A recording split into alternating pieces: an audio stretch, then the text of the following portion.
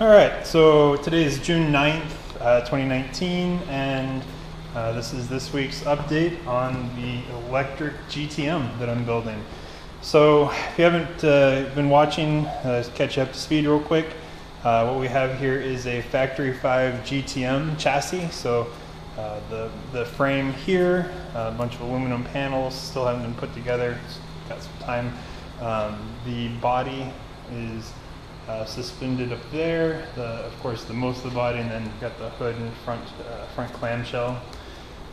And what makes this a little different than most is she's going to be electric powered. So I've sourced a Tesla drive unit. It's the Model S P85 rear wheel drive unit, 400 kilowatt, which evidently goes, equates to about 536 horsepower. They say torque is going to be somewhere around 700 to 800, so it should be an interesting, fun little car when it's all said and done. So anyways, that's kind of where we're at right this second, or the summary up till now, I guess. The update for this week actually made some pretty good progress on a few things. So these guys that you see here, kind of brown colored with the black tops, so that's part of the battery system. In this case, parts of a Chevy Volt battery setup. There's going to be 10 total modules of 4 different sizes. They kind of got broken up. If you go back and see the other videos, you'll see what they used to look like. But I had to split them up in order to get them to fit in the various spots inside the car. So this week I'm going to just kind of outline what I did and where. So start at the front. This battery, it isn't planted or mounted or anything like that, but it's one of the, I'll call it an 18-inch module, the second biggest. Measurements and hood and everything say, or to the hood, say that it should fit just fine. As you can see, it's pretty much even with the top of this aluminum panel. The aluminum panel follows, for the most part, the interior contour of the hood. There will be some vents in the hood. That'll be these black guys. Obviously, they still need to be cut out, fiberglassed in, and of course it'll all be painted when it's all said and done.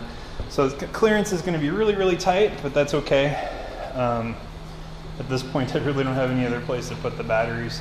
We're really just stuffing them wherever we can, or wherever I can. So anyways, that guy's going to be mounted there. I don't have a bracket for it yet, but it's in spot. Got a battery here. It's under the center console, or like the radio area. It's mounted at an angle, but the reason that is that there's just not enough room here to really fit it. So what I've had to do is I'm going to modify the aluminum panel to kind of bow out around it. It's really close, just about a ½ inch to an inch on either side. So pretty easy, modification to make fit. I did have to cut out the factory bracket for the shifter that used to go there. I'll probably clean that up a little bit better before I'm done, but did have to cut it out to get it to fit. Obviously I'm not going to have a shifter, so it's kind of irrelevant that it even be there. So it's gone.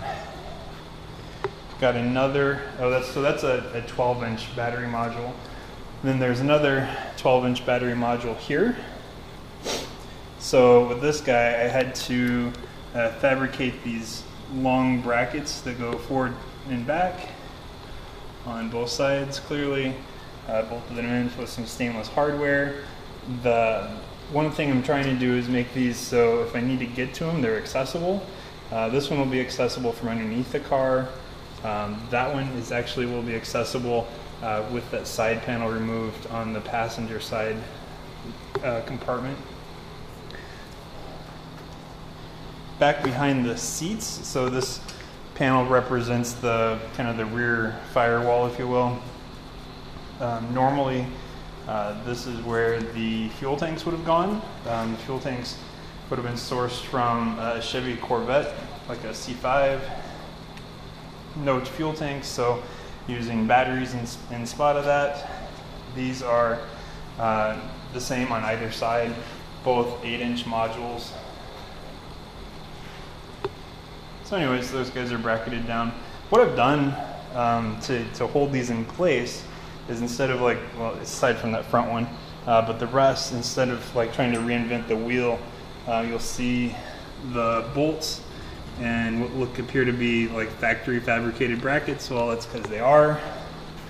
What I've been doing is, this is the factory, like the Chevy Volt, the pad that the batteries sit on, and I'm cutting out the sections here, so just whatever section I need, and then bolting that, attaching that to either the frame or in some cases the rails that I've bolted to the frame, and then using the factory attachment point. I wasn't completely sure how secure they would be, but this one you can see is sitting straight up and down, and it's really firm. It's not going anywhere. I did build a little aluminum brace. I put some fuel line on either side of it just to kind of give it a little bit of cushion or padding so the vibration doesn't wear into the plastic. But that's there just to hold it up a little bit. It really, I'm not even sure if it's necessary, but I'm going to leave it just because. So that's the, let's see, 1, 2, 3, 4, 5 total batteries so far. The other 5 are down here. So you can see there's some of the bigger ones are still to be placed in the car. These 2 here are the 20-inch modules, another 18-inch module, 12-inch module here, and another 12-inch module here.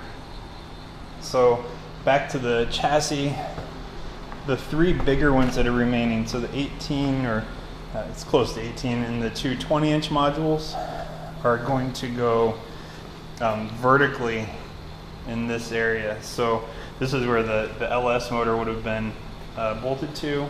Instead, I'm going to build a bracket that goes across here, and then much like the center console battery, they're going to be standing straight up and down. The 2 bigger ones on the outside, and then the shorter one in the middle.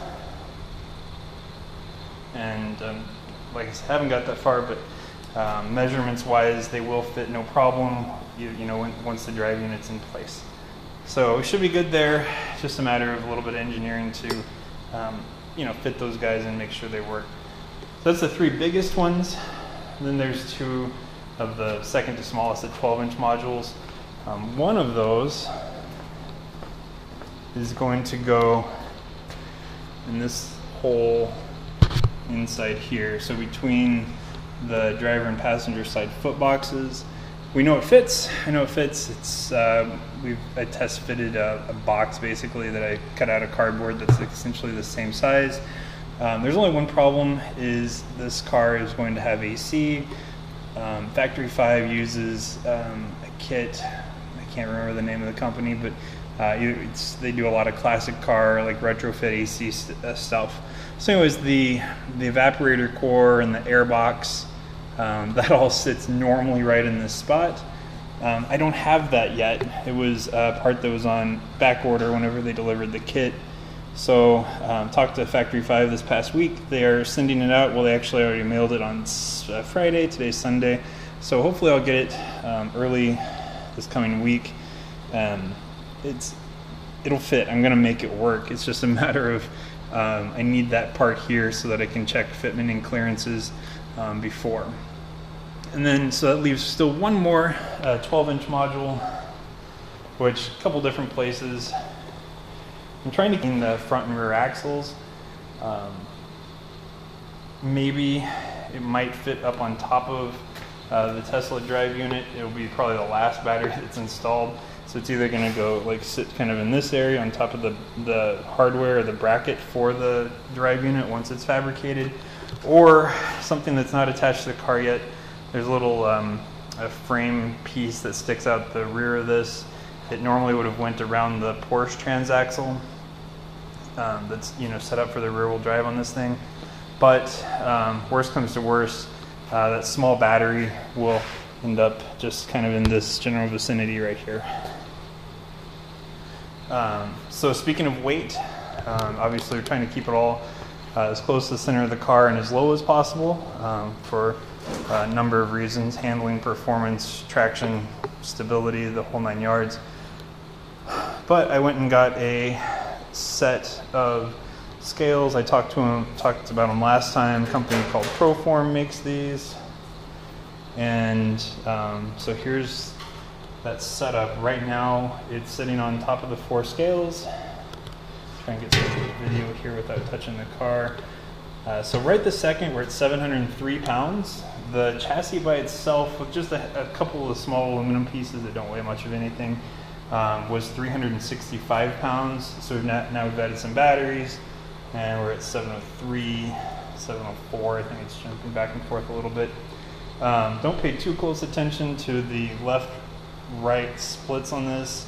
The jack stands are just a little bit uneven, so left to right is a little off, but front to rear, as you can see, I've got the jack stands pretty much even with where the rear axles will be. Thus, the front to rear split should be pretty accurate.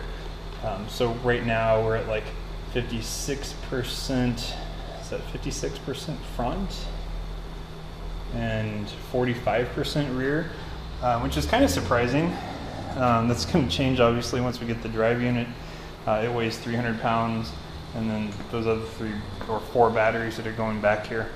But I'm pretty excited to see that the weight isn't just like skyrocketing on this thing. I can't imagine the body weighing too terribly much once it's all put together. Factory 5 says these things should weigh 2,400 to 2,500 pounds with an LS motor and the Porsche G50 transaxle. Hopefully I'd like to see this thing around the same, maybe within 100 pounds or so.